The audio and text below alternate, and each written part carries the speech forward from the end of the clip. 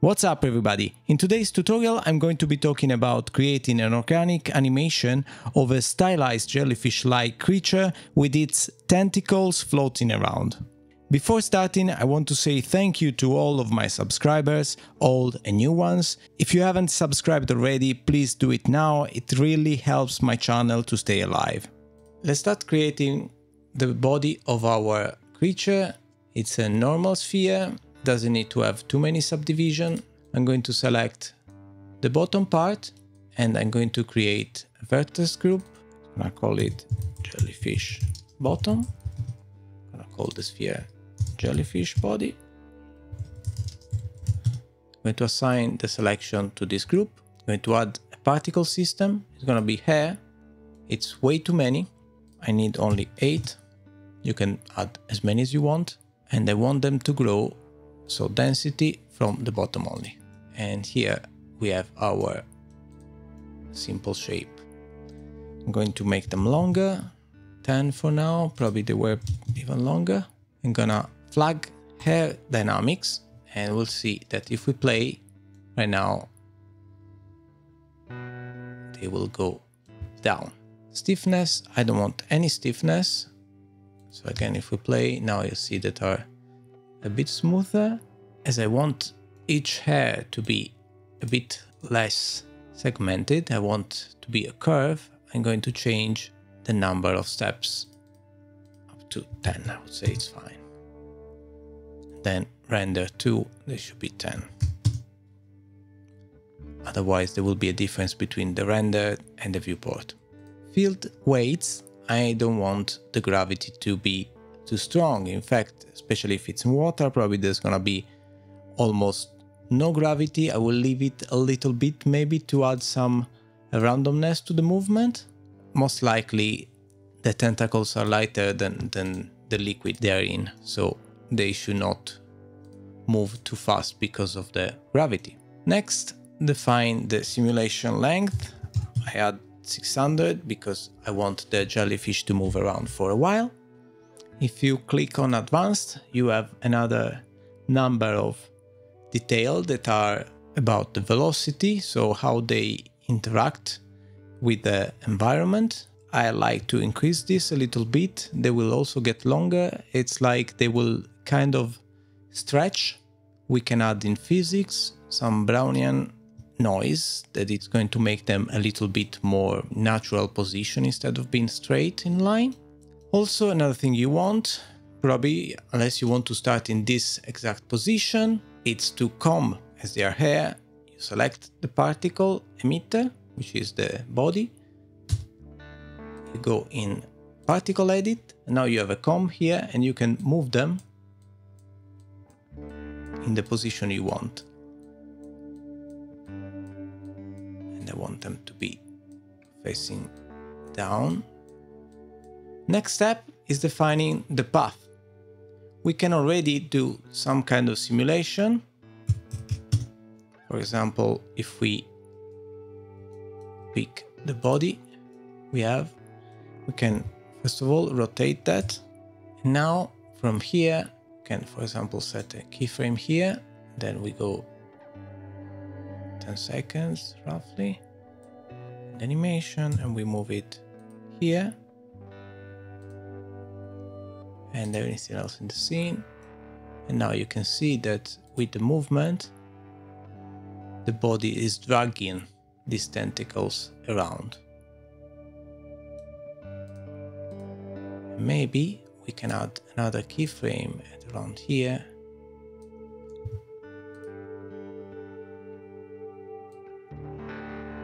Let's see.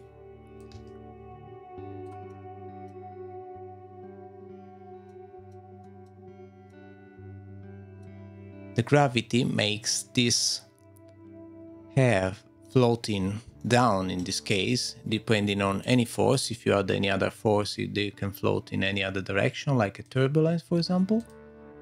But in our animation, it's important that when the velocity and the speed of the body change, the tentacles will react somehow.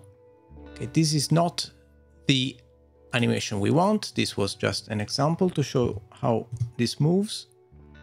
So let's go back and let's create a path that we want our jellyfish to follow. I would go to the preferences. I would add curve, extra object, which adds some additional curve type already shaped. Let's do a spiral, for example.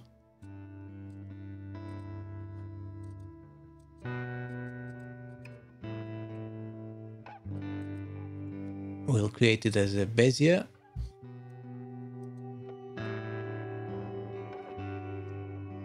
We'll then go to set handle type automatic. In this way it's even smoother.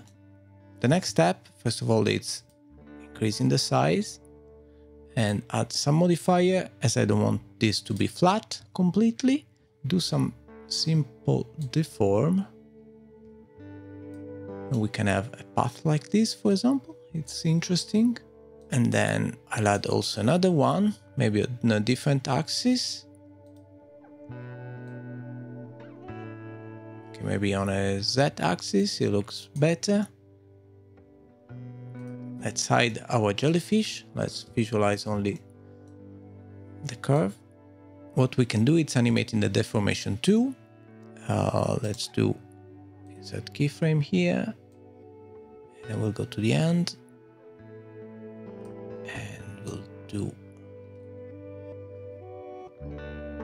something like that. Let's do the same for the other angle. Insert keyframe.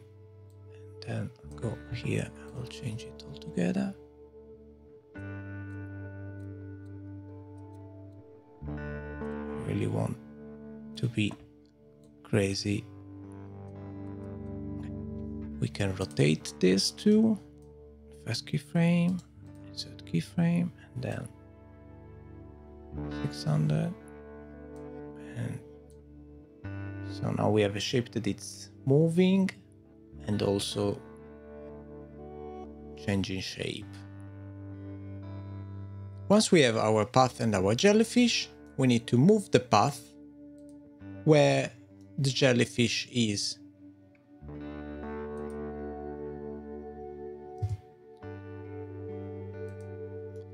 Something like so. Okay, we can see the direction is that way. The only thing left to do is selecting our jellyfish in object constraint, select the follow path, select our spiral, it's our path name, and click on animate path. At this point, our jellyfish will follow the path and his animation.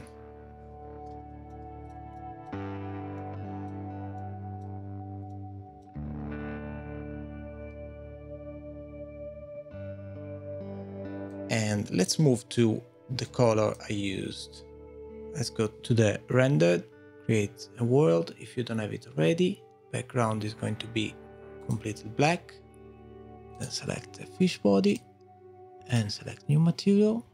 Let's go to emission so we can see what we are doing. I want the tentacles to be a different color than the body. One way to have two different colors is to hide the emitter and to create another object that you can shade in any way you want, and then you can set the material for the tentacles. But you can also achieve a similar result without adding additional material. Here's a very simple network. Emission, I have a red for the body and the white for the tentacles. If I move this, of course, I will color more of the tentacles. It's a gradient texture, nothing major here. Of course, you can also add all kind of effects, like in EEVEE you can add some bloom. Let's do something different with colors. Let's add the noise texture, for example. So let's activate the bloom.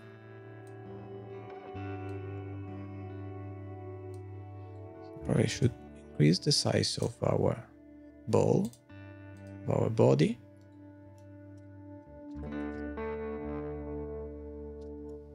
And then I want the behavior of the tentacles to be a bit different.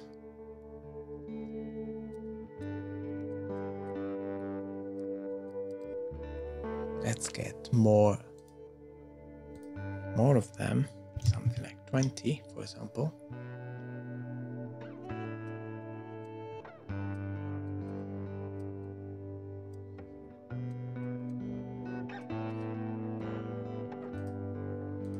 Give some object velocity, randomize that. Some tangent speed too. Let's go back to the spiral. I want the spiral to be always inside. Actually, can make the spiral smaller.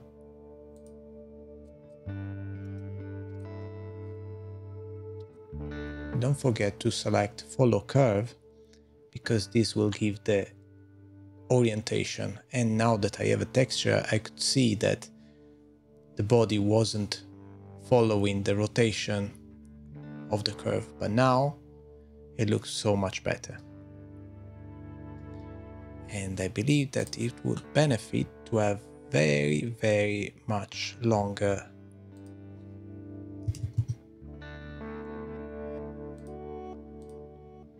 tentacles. Final step, render. To be fair, I think the viewport result is good enough. Just want some more bloom.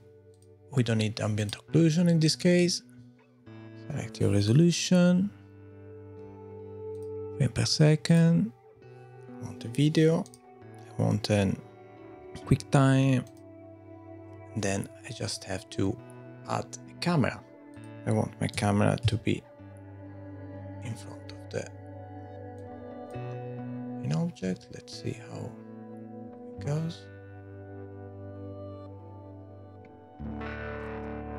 Okay, let's clear the cache. Let's bake it so I can move it.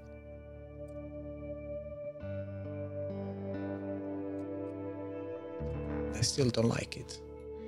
What we can do is reducing the length, but increasing the velocity. This way the tentacles should move a bit more, following the movements. Last thing is just render the animation. Hope you enjoyed this kind of abstract motion graphics experiment. Leave a comment below for any doubt or just to say hi. Ciao!